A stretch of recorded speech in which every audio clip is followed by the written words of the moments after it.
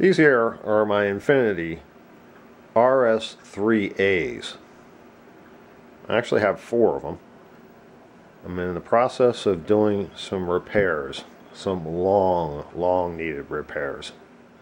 Now the one on the left I've had for about 30 years, and I've actually put a new grills on them and done some other things, but there's work that needs to be done with these guys. Now these I've had for about, I don't know, maybe 15 years, and they also need some work. So what we have planned here is, on my newer set, so to speak, I need to replace this.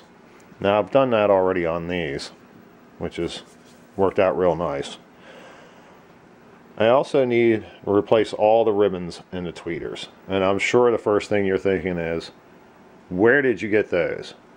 A gentleman has them on eBay right now, but he says that he has thousands, so they should be available for anybody who is looking for Emit tweeters. Ribbons? Okay, besides having to move them like furniture because they're almost 4 feet tall and probably weigh 50-60 pounds each, one of the major issues with Infinities are these pots on the back. I've never seen an Infinity that actually has them intact. Now, a lot of people jump them, a lot of people get them set just right, you know, and they work, and they just kind of leave them that way. Mine have never worked. I mean, you can hear how smooth that one is. Now listen to this one. And that's a good one. I mean, I have them where you can actually feel the pieces are broken inside. And they should work. And mine don't, so I'm replacing them. And I got to say, first off, that I'm not very good at soldering. And I know very little about electronics, but there's a lot of websites online that will help you out. Believe it or not, when I first got on the internet, you'd put in an Infinity speaker and people wouldn't have a clue. They would end up coming up as a car. Today, there's lots of diagrams, there's lots of people who'll give you a hand, you know. And if you can find the right pots, which, as I said, in this case, I will put the links below. But we have a 25 watt 5 ohm pot here. I believe this is a 5 watt 4 ohm, I guess. Now I'm not sure. I'll put the links in the description below, as I said. The way you begin, Infinity in their genius wisdom decided to put the whole crossover on this board right here. So you don't have to take the speaker apart at all. You just got to take out 6-8 screws there, and the whole thing comes right out, and the crossover's on the back side. But it's a lot of screws to take out, so you're gonna have to hold on a second.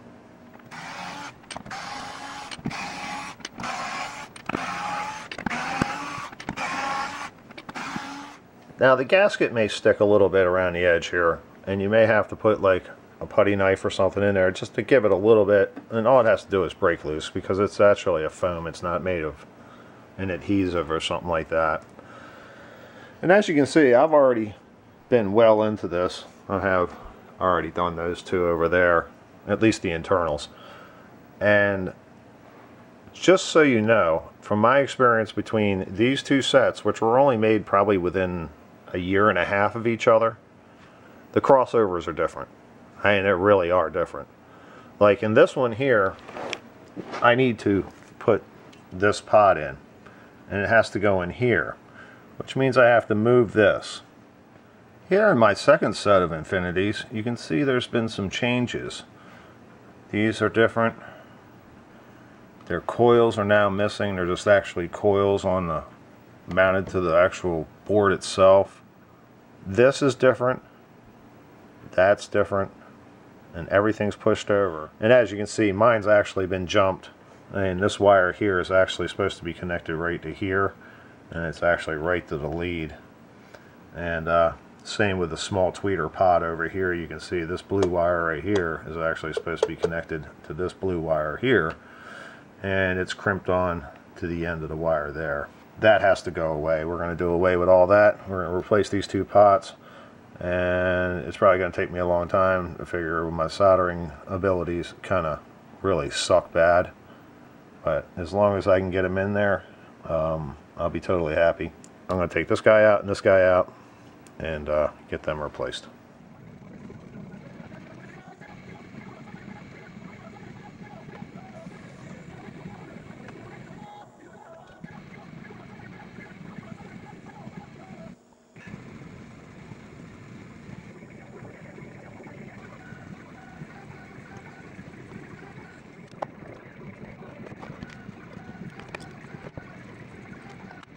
We have our pot out, and as you can see, it's not very complicated. And a lot of people have good results with cleaning these. They actually take them all out like they were going to replace them. But there's a couple online suggestions on actually how to clean the contacts inside so they work real well again. In my case, as in with this one, the first time I turned it, pieces fell out of it. So cleaning was not an option. Now with my replacement pot, as you can see, it's a bit larger. And with that comes a little bit of complication. In this case, I actually have to take plastic and lay it across the back because of all the cotton that's inside. It'll actually get trapped between this. I've never seen one that's like this, but this is the one that was available. So it got bought, and they're not cheap either. So we just have to lay a piece of plastic across here like it because it sits down in here. But as it sits down in here, brings up another issue. And it's only with this set, but with these three over here changed, this capacitor also was changed to one of these round ones. The pot doesn't sit in here. It sits on the side of this. And it's just barely. But I caution you about prying these guys up because the last one I did, actually right here where the wire goes in, it broke off perfectly clean. And now I'm on the hunt for another capacitor. I rebuild boats and houses and stuff like that, so this is all kind of new to me, and I'm going to have to do some research to try to find one. So I'm trying really hard not to break any wires off of this one or any of the other capacitors, even though the capacitors, most of them look like they would be easy to find because they got very nice numbers on it. That's a Texas Instrument number, and it doesn't really correspond with anything that's current. So that's my scenario.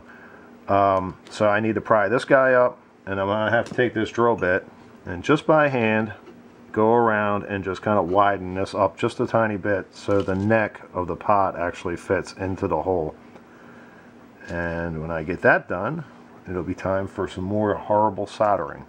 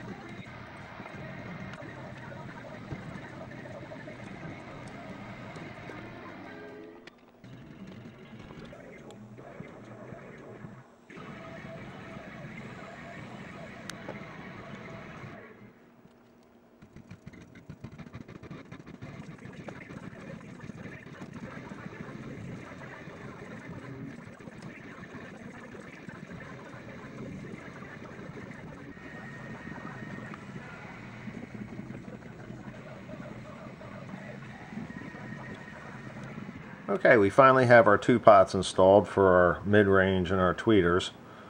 This one's a little short, but nothing makes contact, so we're all good. And I'm sure you see me use a little Gorilla Glue. I like the way, see this one over here? See how that's starting to foam a little bit? Even with this one, I had to actually put a piece of cork underneath of it. It's all about vibration. You got to remember that the actual woofers are right behind this. And pretty much all it is this cotton here between the two.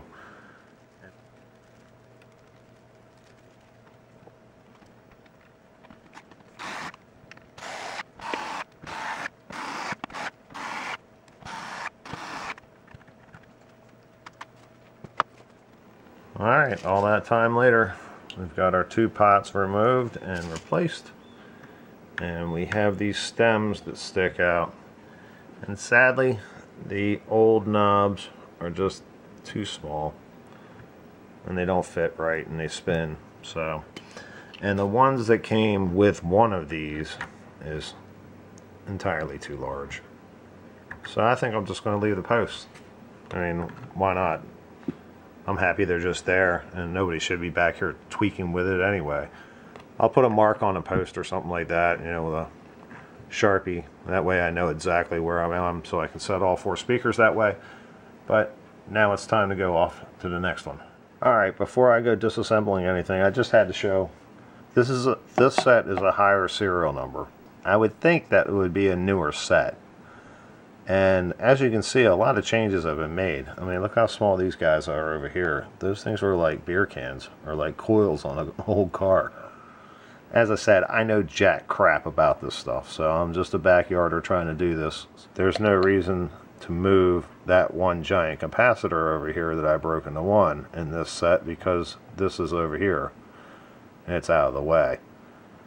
It just makes it an easier set. So just be aware that there are differences even within the own set. I mean, if you think, oh, I've got a set of RS IIIas and that's what they are, no, it may not be. I've read a lot of stories where people have gone in and recapped everything and come to find out it didn't sound the same. And it's because, you know, just minor changes the tones of what they were trying to achieve in here. I mean, it was a symphony of capacitors and such to make a certain sound. And once you change something in here, it's going to change the sound. It may not even be, you know, only thing a dog can hear, but, you know, it's going to change a little bit here or there, unless you can find exactly the same thing. And that's why I'm looking for exactly the same thing. Even if I got to buy vintage, I'd rather buy vintage than actually try to replace it with something new and different. We're going to go ahead and take care of this one. Then we're also going to do a little face work to two of the speakers, and then maybe, hopefully, we'll be able to get some grill cover material, and we're going to re-grill these guys. Okay, with the internal done, we need to work on the external. And a couple things I need to do is replace the ribbons in these tweeters. I'm replacing all four just because I have them and they're brand new, and I'd want to see what they're like right out of the box. And another thing I need to do is replace this foam, because it is totally just crumbling under my fingers. I mean, but I have a trick for that.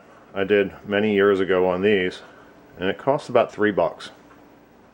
First thing we need to do is to take it apart. In most cases you'll have Phillips head screws. In our case we have these hex screws.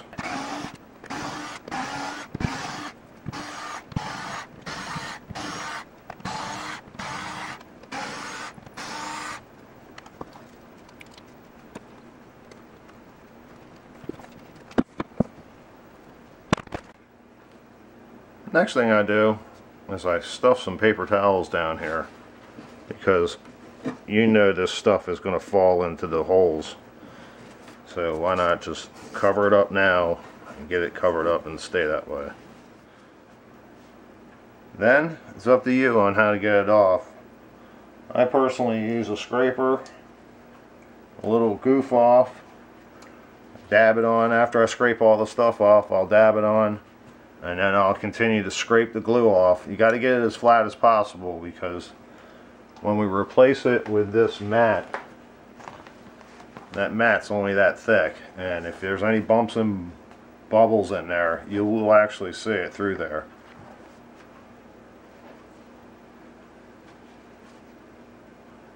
So here we go.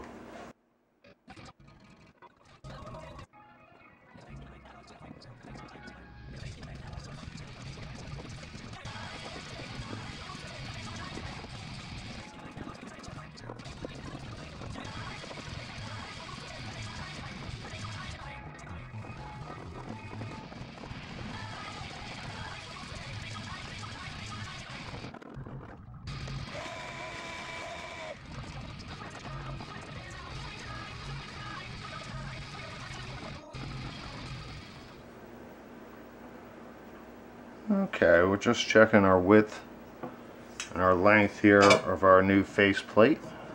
Don't stick it to the magnet of the speaker. And that should be fine, just in case we got a little extra. We always add about 1/4 inch to our Creatology here foam sheet, just to make sure, because we know the edges are going to be just a tad bit, and 1/4 inch overall isn't going to make a big difference.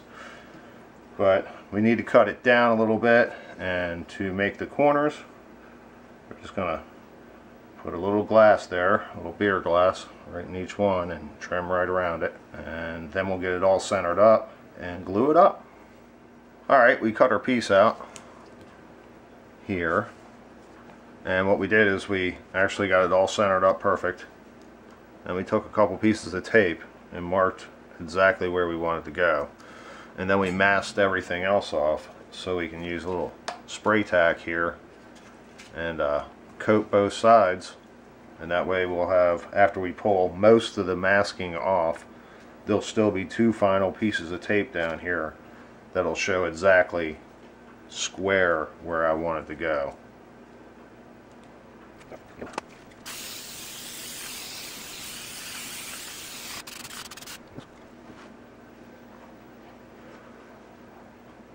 Don't be surprised when you spray it with spray tack, it curls up.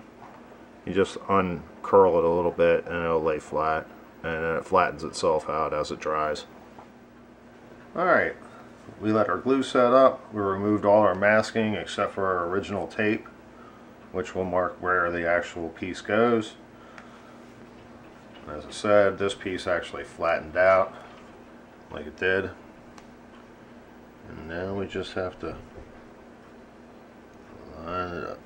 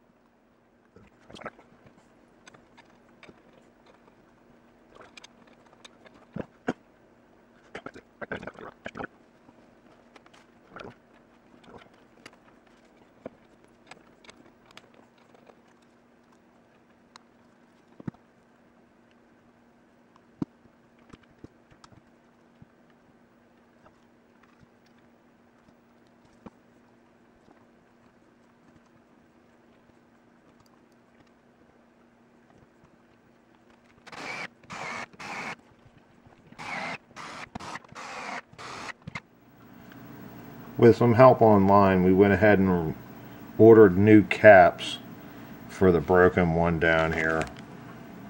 As you can see, our lead is broken right off. So, and there's really no fixing this. So we ordered these, which they are slightly different. So we went ahead and replaced both in this set to keep them matched in case this set is ever actually separated. And we replaced our plastic. We had a roll of this like speaker fabric. It's stuff they stuff in there.